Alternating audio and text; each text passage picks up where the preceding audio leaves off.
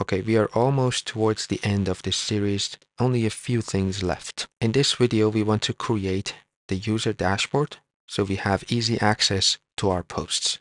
Let's just start by logging in with a user.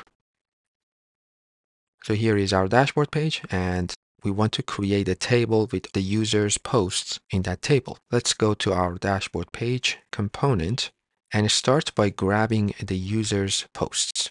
First, we want to grab the user from our cookies, and let's make this function async since we are going to use the await keyword, and then create our user variable, set it to await get auth user. Then we want to query our database and get this user's posts. So first we need to grab the collection we want to query. So we will create posts collection.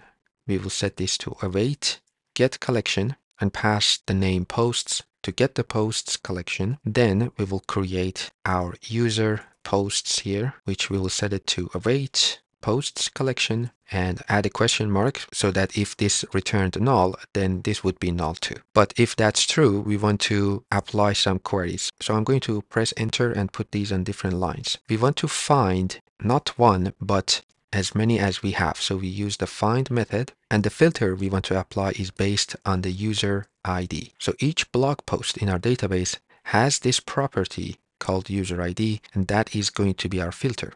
The value of this user ID is going to be the user ID in our cookies. However, that is a string. So we want to turn that again into an object ID. So let's say object ID from MongoDB, and then create from hex string, and then pass user.userID to this function. And then we want to sort this and get the newest first. And this is similar to what we did on the home page. We want to pass an object to the sort function and say $natural -1.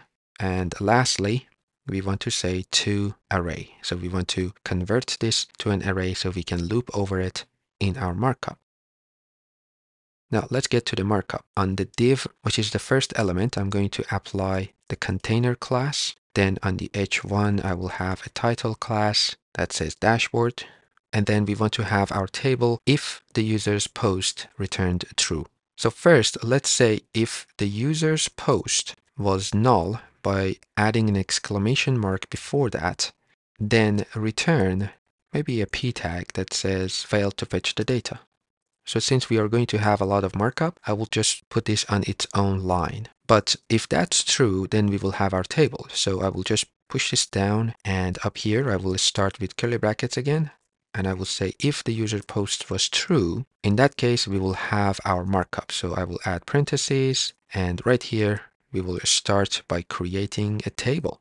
All right, so within the table, let's have a table head and a table row, then a table head element. Let's set the width to 3 out of 6, and the first one should say title. Then I'm gonna copy paste this, change these to 1, 1, and 1. So that is the width for all these elements. And also I want to add sr-only. So we don't actually want to see this text. This is for screen readers only, and the content should say view, edit, and delete. So that is our table head, quite simple. Then we want to have our table body. Now in the table body, we want to have a table row for each blog post in the user's posts array. So again, let's add the curly brackets and say user posts.map. So I want to call each element a post, and we want to return some markup. So I'm adding parentheses here, and I'm saying I want a tr or a table row. Let's add the key prop to the table row, and we will set this to post._id.toString. Then within the table row, we will have a td or table data, and let's add the class name. That is going to be the same as what we have in the table head. So width 3 out of 6, and the content of that table data is going to be post.title. With this information, if we go back to our website, you can see we have our table and also the title of each post. So this user has 2 posts, and we can see the titles. And maybe we don't need the container here. This is kind of silly. So let's go up and remove the container from this div. I think this is better. Let's continue. So that is our first table data. We want another one. I will set the width to 1 out of 6. Also, text blue 500. The content of this second table data is going to be a link component from next/link. So make sure you import that. We just want to say view for the text. And for the href, we want to go to the detailed page of that post. So let's add backticks. We want to go /posts /show and then the ID. So let's add $ curly brackets and then just copy the post ID and paste it down here. So that is our first link. Let's copy that and paste it under that. We want to change the color to green, and this is going to be for our edit page. So let's say edit for the text and just change this URL to /posts and then edit instead of show. The rest is going to be the same. Let's copy and paste that table data once again, change the color to red, and we don't want a link here. We want a delete button, which we will do it later. For now, let's just have the text delete. All right, so let's format the code, and from the top, we are just grabbing the authenticated user and then query our database to grab that user's posts. And then we check if that's true. We create a table, map over that user's posts array, and create some markup for it. If that fails, we just show a p tag. So here is our table body. Back to the website, we can see our table. If I want to go to this page, I can say view. There we go.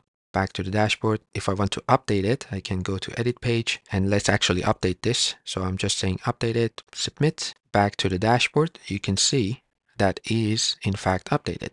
Now let's log out and register a new user. So with this information, I'm registering a new user.